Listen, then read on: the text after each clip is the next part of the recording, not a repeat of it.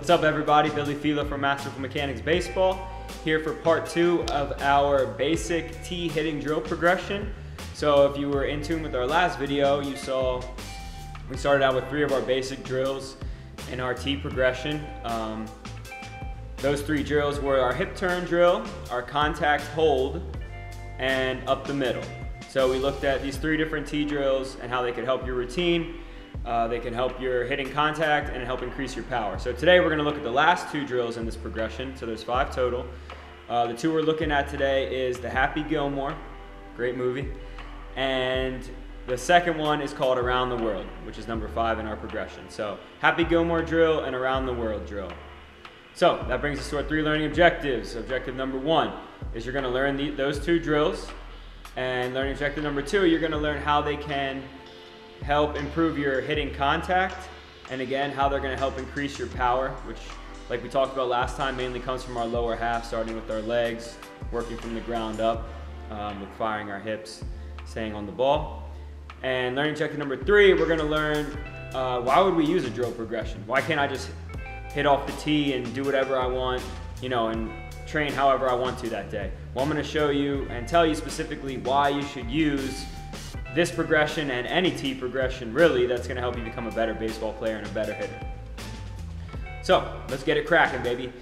All right, here we go. Drill number 1 is Happy Gilmore. If you've seen the movie, you're familiar with the Happy Gilmore golf shot. Okay, instead of the traditional stand here, I'm terrible at golf. My ball slices every time from my baseball swing. So instead of like a golfer standing here, okay, Happy Gilmore got the nice little walk up, get some power behind it, okay, and he crushed that ball. So that's the main goal of our drill. Is this drill is going to be mostly for power. Okay, contact comes into play a little bit. Obviously, anytime you're hitting the ball, you got to make contact. Solid contact is always good as a hitter.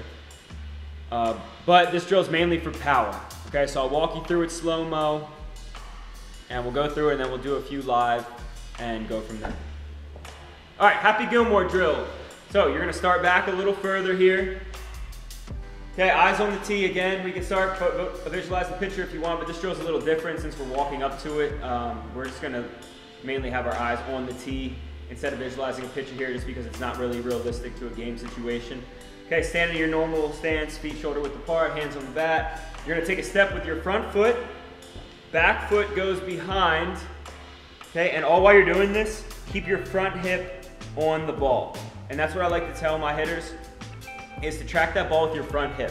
So as your leg comes forward, then track the ball with this front hip. Track, track, track. As soon as your foot hits, turn the hips and the foot, fire them, get to your contact point, finish up through it, and be strong. Okay, try to finish balance, obviously, again, with your weight back. Okay, maybe about 60–70% of your weight still on that back leg. So I'll show you a few in real time. Again, the main goal of this drill is that power. So as soon as that front foot hits, track with the front hip, keep that front hip right on the ball, track, track, track, front foot hits, boom, I'm firing my hips hard.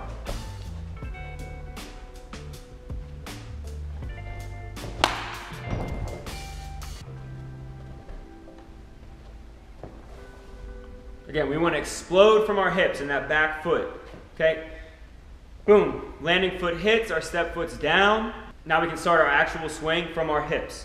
Pretend that foot, again, is corkscrewed into the ground, screwed in there. All you can do is turn it and fire from this back hip. Here's another one. Front foot, back foot hits. Show you one more. Again, focus on my front hip tracking as I approach the ball. Front foot hits. Watch how hard I fire my hips and keep good balance. At least try to.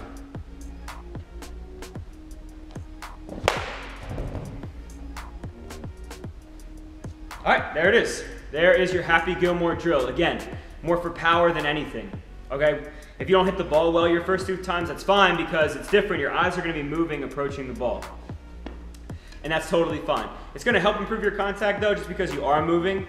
So when you're hitting, obviously you're more stationary here, foot down, boom, go. But as you're walking up to it now, we're training ourselves to make it more challenging in practice, because our eyes are moving, moving, moving, and we still gotta make solid contact with the ball. So that's one of the reasons why I like this drill. It's mainly for power, but it's also good for contact. All right, Around the World, my favorite tee drill, I think, of all time. I watched a video with Tony Gwynn, and he was doing this drill, so if it's good enough for Tony, God bless, RIP, it's good enough for me. Okay, he's one of the best overall hitters to ever play this game, and he does this drill, so I do it too. So, just like the up the middle tee drill, we're just gonna try to hit the ball hard off the tee. Again, try to hit the bottom half, inside seam, no matter where the pitch is located. This drill is mainly for location, so it's going to be for contact and for obtaining power to different fields. So for this, I would start, as most hitters do, is low and outside. Okay, again, it's a location drill, so we're going to be moving the location. That's why it's called around the world. We're moving the ball to all the different locations around the plate around the world.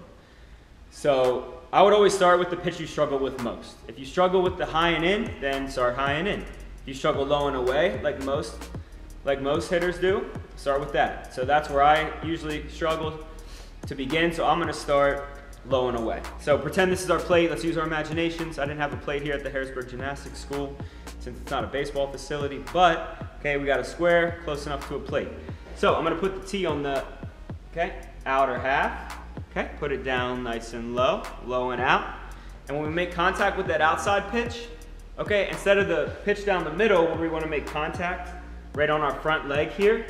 Okay, that outside pitch, we want to let it travel a little further and hit it further back. Okay, maybe in the middle of our body, maybe more on our back leg, depends what kind of hitter you are.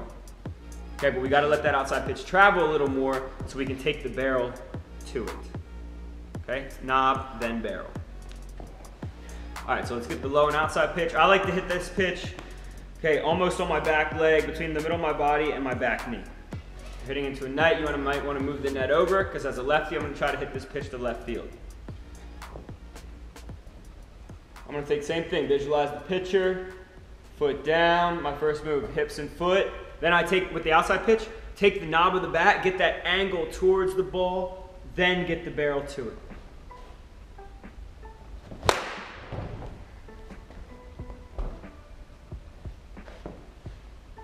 And you're going to take the same step, same approach, no matter where the pitch is located. Everything's the same except where you're positioning your hands and where you're making contact with the ball. Again, outside, you're going to let the ball travel a little more, get it closer towards the catcher, take the knob of the bat, angle it to hit that outside pitch.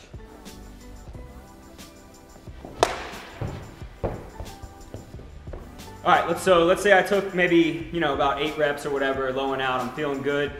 All right, now I can move it. I'll move the tee in a little bit, so now it's more middle out. Maybe move it up a little bit, just to change the height of the pitch and the location. And then I'm gonna let it rip from there. Same thing. Now this pitch is still outside, so I'm gonna hit it more in the middle of my body since it's a little more in the heart of the plate. Same thing, take that same swing, take the hands to it, let it rip.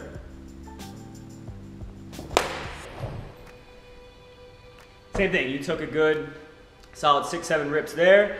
Maybe now I'm gonna hit a few up the middle. Up the middle, same thing. Bottom half of the ball, inside seam, no matter where the pitch is located. All right, now inside. All right, let's say I'm happy with all the swings I took from the outside, moving the tee. From the out to middle, now I'm gonna move it in. Let's say now I'm at up and in. I'm gonna practice hitting this pitch. So again, like the pitch down the middle, we're hitting right on our front leg. That inside pitch we need to hit out in front of our bodies. So we can get our hips cleared, keep our hands inside the ball, get that angle where we can make contact out front and then finish high. So for this inside pitch now, I'm gonna make contact way out here and try to turn on it, hit it down the right field line.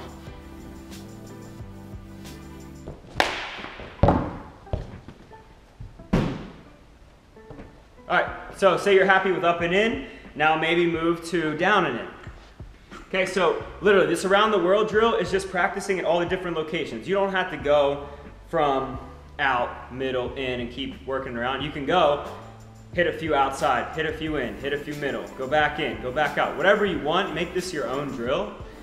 But the key here is to get used to hitting in all different locations, because when a pitcher's throwing to you in the game, he's not going to put in your sweet spot every time, unfortunately. That'd be nice.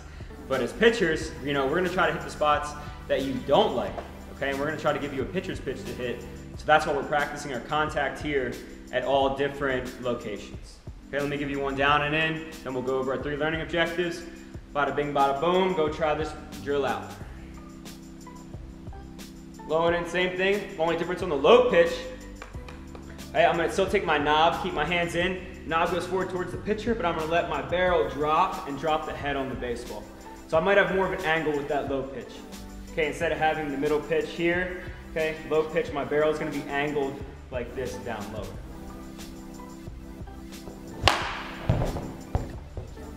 All right, so there you have it. Basic tee hitting drill progression, the last 2 drills. So you got those down. So all 5 are hip turn drill, contact hold, up the middle, Happy Gilmore, and Tony Gwynn's favorite, around the world. So you learned all the drills. There you go. Now you can go practice them. Learn objective number 2, you learned how each drill specifically is going to help with your contact and help with your power. Today we looked at power first with the Happy Gilmore drill, and then we looked at more contact in different locations with around the world. Learn objective number 3 was to learn why we do a T progression. So let's go over that now, really quickly. T progressions are great, just like any progression. Okay, you're going to warm your way up, work from the start, or work from the bottom, work your way forward. So the reason we do this type of progression off the tee, it's our basic progression, but anyone can use it. Doesn't matter if you're 6 years old or you're a freaking pro guy or a D1 college athlete. You can still do these basic drills and work your way up to our advanced drills, which you'll see in another video. But the reason we do this progression is we're starting our swing and we're just taking it in steps. So what's our first drill? The hip turn drill. What are we doing? All we're doing, we're taking our arms out of the equation. All we're focusing on, bat behind our back, okay? Fire the hip in the back foot. So that's our first move. Hip gets fired, boom, that's the first step in my swing. Step number 2, an important area of our swing, is contact. So we're gonna have a contact hold. Okay, teach our body that muscle memory of where we want it to be when we make contact. So we got hips turn, contact. What's next? Up the middle drill. Okay, we might as well start simple and start with that pitch down the middle. That's a little easier to hit than pitches on the corners of the plate or pitches that are down or up. We're gonna go thigh high up the middle to start. Okay, so working our way in steps. What's next? The Happy Gilmore drill. Okay, once you're happy and you feel comfortable with your swing up the middle, then you can utilize the Happy Gilmore drill to gain some more power, make it a little more challenging. Okay, we're keeping our swing the same, but our feet are moving to make it more challenging and also to really focus on firing the hips, because as you're bringing your hips forward, you can really crank them hard. Okay, and then you'll be able to emulate that same hip movement when you're just standing there getting ready to hit in a game. And then last drill, around the world. Okay, once you've accomplished and achieved all those other drills and you're happy with them, then you can move to around the world, work on the different locations.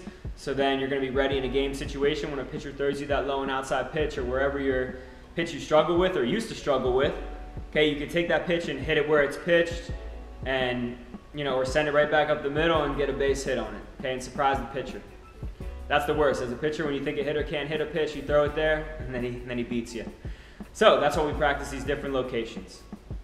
So now you're ready to go out, try this drill progression for yourself. Make it your own. Again, put some info in the video details about how many you should be doing with each drill and how often you should be doing these drills and everything. But you can always reach out to me with any questions. Thanks for staying tuned with our hitting videos here. I hope you enjoyed them. Till next time, take it easy and peace out, everybody.